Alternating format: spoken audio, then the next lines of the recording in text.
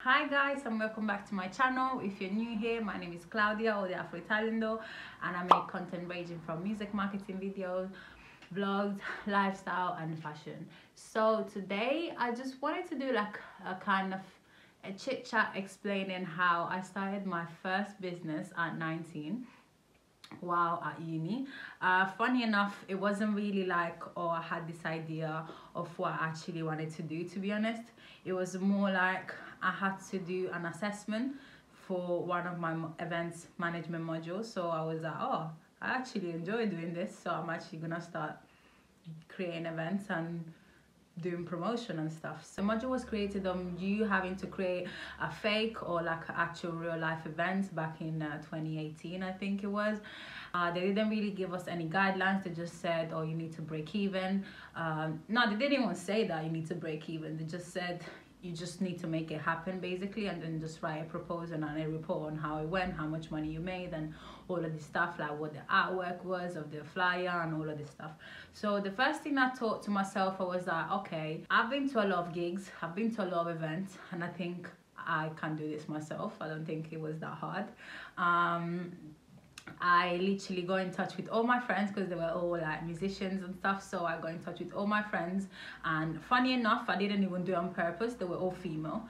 I forgot to mention in the video that basically my business model is showcasing women in the music industry and showcasing their music, no matter if they're just singers, they can be producers, they can be DJ, and that basically became my business module after my first 2 events. And back to the video. They were all girls, and I was like, okay, cool guys, I have this this event I need to put on. Are you guys free? I directed them. I gave them like a general date on when the event was gonna be, and then I started being in search of venues that I really liked. And I remembered that one of my friends had a really nice event, like sat down event in Pizza's Press in King's Road. I don't know if you guys have ever been to Pizza's Press. It's like sometimes they have live music, because when they have a stage and stuff, and they have different artists coming on, and you pay like the ticket fee for the artist, and then you pay for your pizza separately. Like the perfect melody with the which is like a really nice atmosphere, because like you're watching like nice live music and then eating like alright pizza, to be honest. So I got in touch with Pizza's Press management. I'm a student and I'm trying to like put on this gig for charity, blah blah blah, because I wanted to give the money to a local charity next to in my area in Dagenham. So they were like, okay, we have this space free, because I wanted the Pizza's Press in Holborn, because my head was just thinking big already. I was like, I want the biggest venue. I want the biggest venue. Why would you like, nah, I wanted the Pizza's Press in Holborn, like one of the most busiest one. I was like, I'm ready to have that one, blah blah. And then the lady was like, oh, I think you should have the one in King's Road, like it's more a bit more intimate and it would work a bit more, and you know, all of that stuff. So I was like, okay, cool, no problem. So since I've been already to the one in King's Road, I don't even need to see the venue. I know how it is, how the lighting is, and how big the stage was. So I told all my girls that were playing, the musicians, that oh, it's going to be like small acoustic gigs. And then I think I told 2 of them to bring like a full band, so like bass, guitar and all of that jazz. Then the second stage, after I found the venue, I found the musicians, the second stage now was to create like the promotion / marketing to the people. First thing I thought, I was okay, cool, I'm gonna share it on social media. And since I go to music college, a lot of people were like creating flyers. I never knew anything about flyers or anything, and I was like, oh, okay. I see like they create flyers with the day, the artwork, the names of the musicians, and the logo of like the organization that created this. So I want to do the same thing. So the next thing was thinking about the theme of the event. So I was thinking, oh, okay, all the ladies that are playing are all black women. I was using the name of like an album to give a title to all my event. So that was really random. I sit at the table from Solange. I don't know if you guys have ever heard of it. Oh my god, it's a great album, you should go and listen. It's actually like magnific. So it literally worked perfectly. I sit at the table. The event was actually sat down on the table. Great black women singing. Perfect. I wanted the flyer to stand out because that was one of the things that they were teaching on back in during the module in the events management module, was that make sure your flyer stand out, make sure that your flyer has a meaning to it, and make sure that everything use bold characters. So like for example, bold characters for the date, bold characters for the location, and not for the date, the name of the event, and also sometimes the location is quite important so people can see already like the postcode and stuff.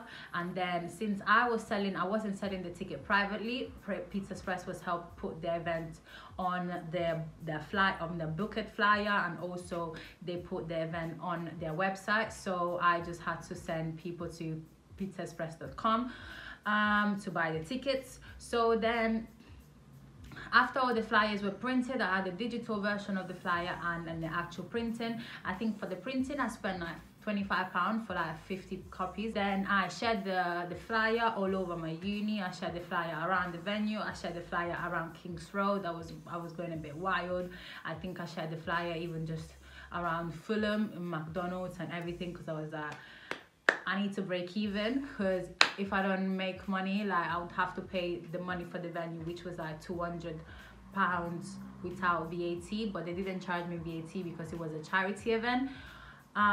So I need to make all my money back. I need to make sure I break even to pay the venue, and then whatever else is made is going to the charity. So after all of these things were created, I had to make my calculation properly, as I just mentioned. So to make my calculation properly and break even, I think I needed to sell 25 tickets for £7, which a lot of students were complaining about, but I was like, I need to break even, I don't have a choice. So like if you want to come, you spend the £8 or not, or you spend the £7 or £8.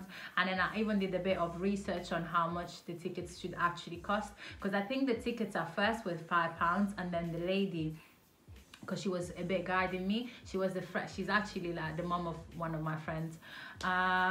She was actually guiding me, telling me, I don't think you're actually gonna make enough money if you sell the tickets only for £5. It's gonna go sold out so quickly, and you're just gonna be able to make like you're only gonna be able to sell out the venue, and that's that. So the whole venue had, I think, maybe like 60 to 70 seats, and your girl fully sold out. I was shocked because so many people walked through the door, people that I didn't know, which I was really glad about, and then people that I actually knew, so my friends, family, and people from my college, people from my uni. And I think in total I made like maybe for £500 or £600 in total, I think, and then the rest went to charity, and then I was able to pay the 200 to the venue. So I think the charity got like, I don't remember now because this was like low-key a long time ago. I paid the venue with the rest. The night went so smoothly. I think I was so stressed out and I was just shaking, and I was, oh my god, if this doesn't work.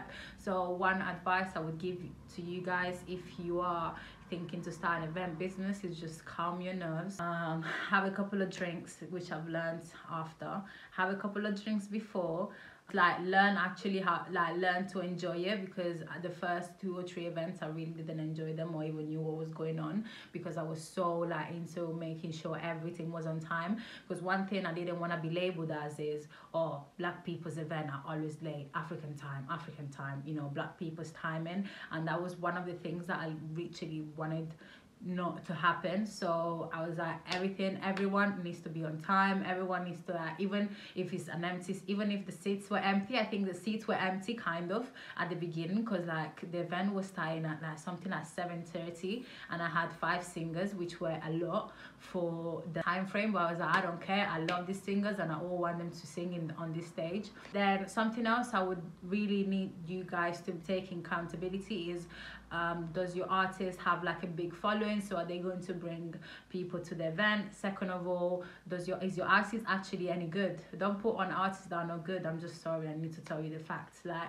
if they're not good, don't book them. Like, it's really as it is. Then something else I would advise you to is the lineup is key.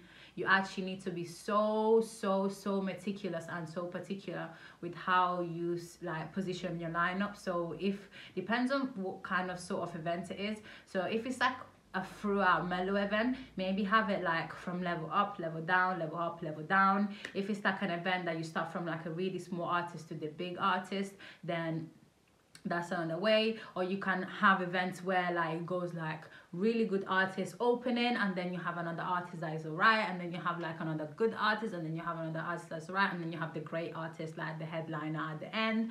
Or I literally experiment with all the ones. I literally experiment all these different ways, because depending on who I was booking, I was okay, I need to make sure that this person goes on first, this person goes on last, and stuff like that. Usually how I do it is, if the people that have full band usually are going last, and then people that have usually acoustic have in the beginning, or sometimes are even in the middle. So as I said, to level the balance up and down throughout the whole event. Something else you need to take accountability of is you need to be really sure of the date that you're putting on your event. So make sure there is no other events going on. Do your research. Then another thing that I've really realized, and if you go clubbing a lot, you realize that really good events are usually at the very beginning of the month or on payday. If you go to Afrobeats event or like Afro-Caribbean event, you really notice that the events are at the beginning or at the end, because people have money at that time. People don't have money to be spending like 20-30 pounds on one night just because like they want to go out. Some people do, but like as a student, I knew my target audience that wouldn't have money in the middle of the month, as I did at the time. So I had to make sure that my events were always in the middle, or like literally maximum the second week after payday. That's what I would do maximum. And with my second event, that's where I low-key like let me say effed up, because my event was literally like a week before payday, so no one was free, no one had money, first of all, because everyone was complaining about the ticket price. I'll insert some clips around on how those went. Then I of course didn't break even. That happens with all event promoters, all event organizers. I think I lost with my second event, Earth Satellite. I think I lost to £500. It was actually a joke. I was really sad because I think the venue was really expensive, first of all. Second of all, the venue was far. The venue was so far from like central London. It was really south London, and the venue actually didn't bring any customer itself. So it's another thing you really need to make sure like the bar or the pub you're booking is an actual busy pub already, and then so the people that are in there or go regularly know that live music is going on, and they're not afraid to spend that £10 to listen to a gig. This was back in the day, all before the pandemic. Now I'm not really sure where we all stand, unfortunately.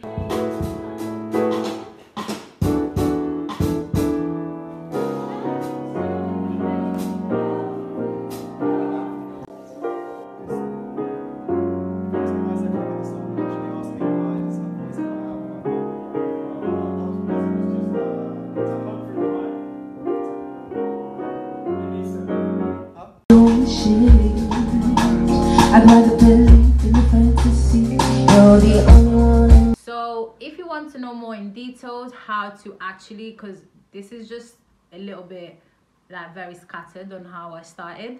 If you want to know more in details on how to actually like write a business model for an event company, and how to write a marketing plan for it, and all of this kind of stuff, the budgets and all of that, finances, let me know in the comments down below, and I'll make a video about it. Thank you for watching.